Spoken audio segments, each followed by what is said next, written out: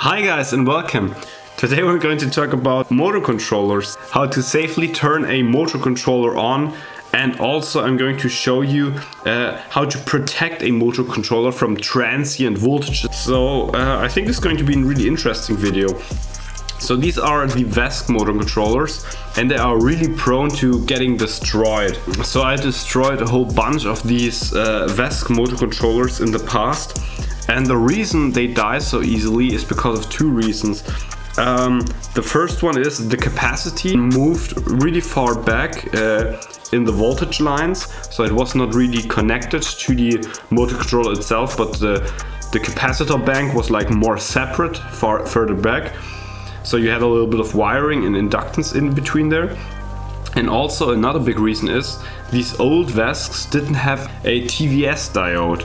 TVS diodes are pretty substantial. They are pretty much recommended at this point, and any company that doesn't produce a VESC without a TVS diode is essentially selling you e-waste. Because at one point when you're driving these motor controllers with 12S, which they are absolutely rated for, according to the data sheet and the marketing material at least, you're going to eventually destroy them.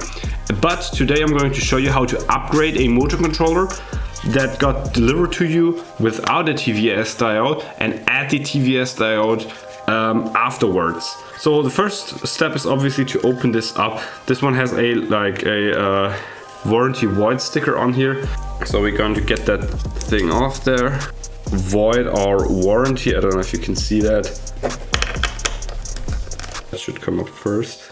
Yes, perfect. So the area we are looking for is basically exactly where the capacitor is sitting at.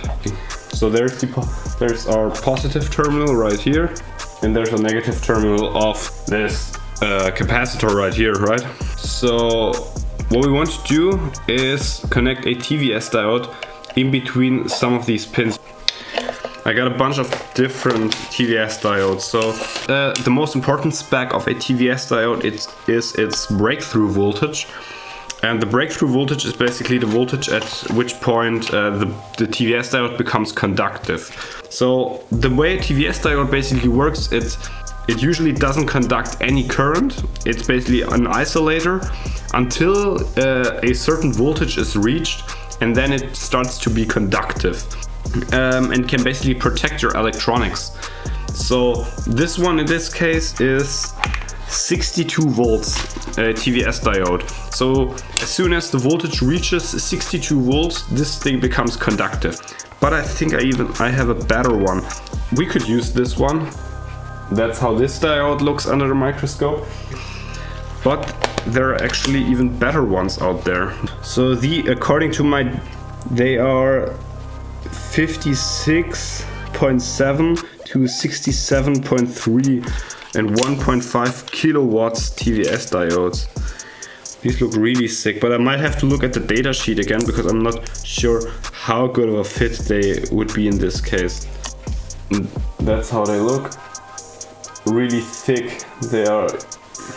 So yeah, I just checked the data sheet and I have to say they look really good. So I'm going to use these and we're going to solder them on there.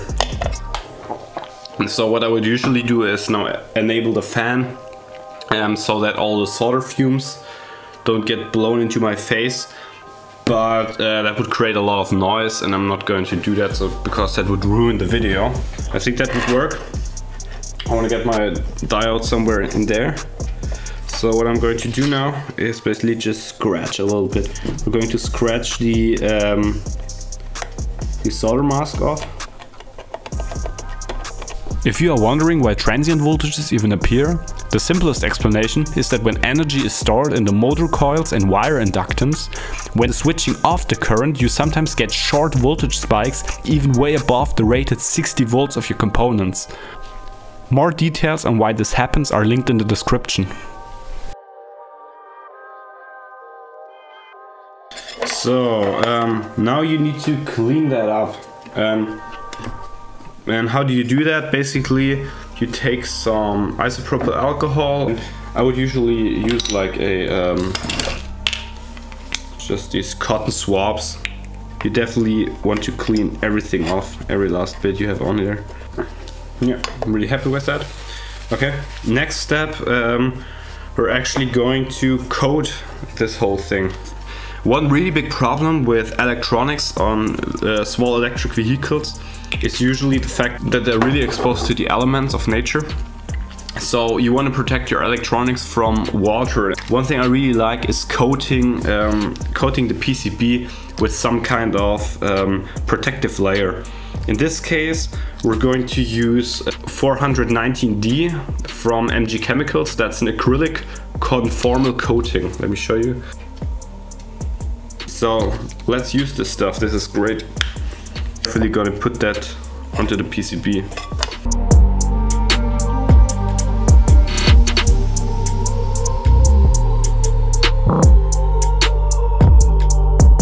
Another big failure point I see really often is bad connections. We have these JST connectors on the PCB, and right here a few. Especially in like electric skateboards, for example, you have a lot of wiggling and vibration, and eventually these connectors are going to get loose. So the way to prevent that, basically solder directly your wires to these connections and then put some heat shrink on top of that. That's going to prevent any loose connections. That's also one very big failure point, bad connections.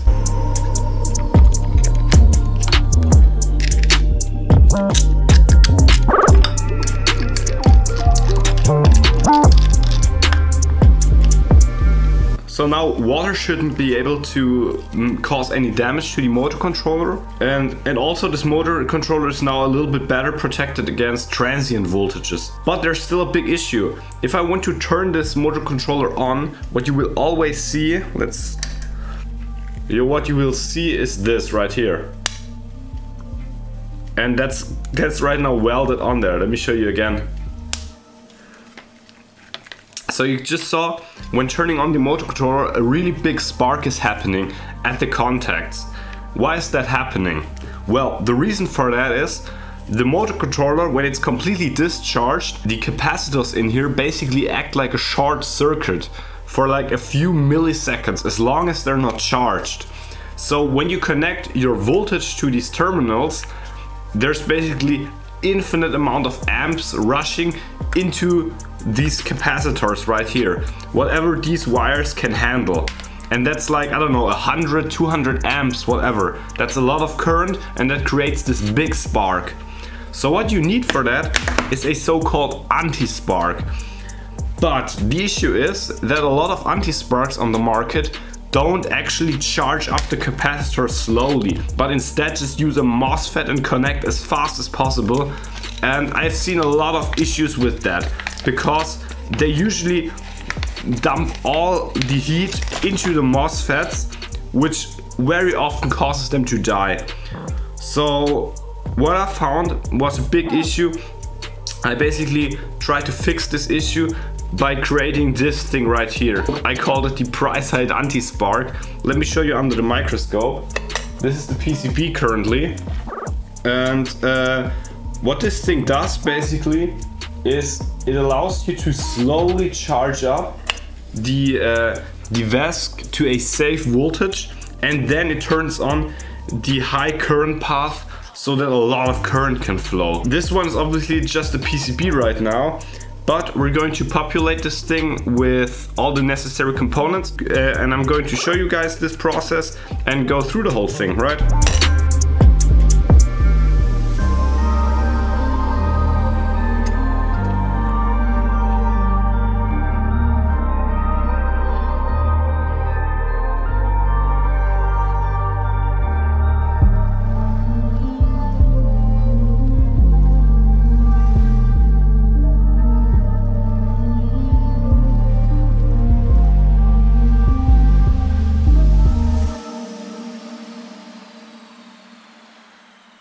What a lot of people miss out when they're first starting soldering is they're not using enough flux. So what you can see right here is there's very quickly you will see some solder bridges like this one, and sometimes you can get them away like this, but very often, especially when there's no flux around, these solder bridges are insanely hard to get rid of. Because what you can see right here is when I have like a chip like this, I can just put some solder onto my chip and just drag this tip across all the pins, and you can see right there it perfectly creates a nice and even connection to all the pins, and that just works perfectly.